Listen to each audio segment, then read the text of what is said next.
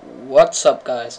So if you want to see your CPU temperature and your graphics card temperature and your hard disk temperature, then you need to go to System Administration and Synaptic and wait for it to open.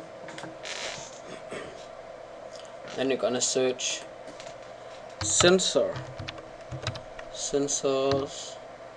applet. So sensors dash applet, and right there we have the sensors applet.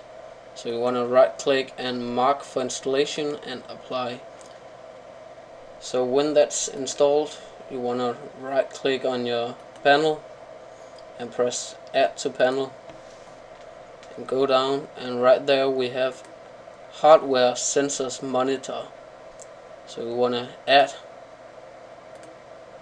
and right here you can see we have the CPU temperature and your hard drive temperature and your graphics card. So if you right click and go to preferences,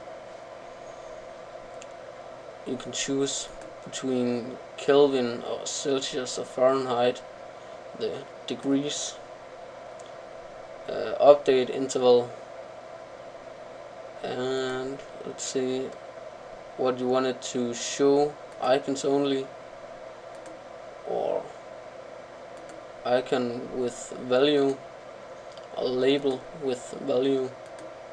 I'll have it on icon with value. Sensors, you can add some hard drives or some CPUs. Yeah, so that's it. Thank you for watching. Remember to rate, comment and subscribe. See you on my next video. Bye.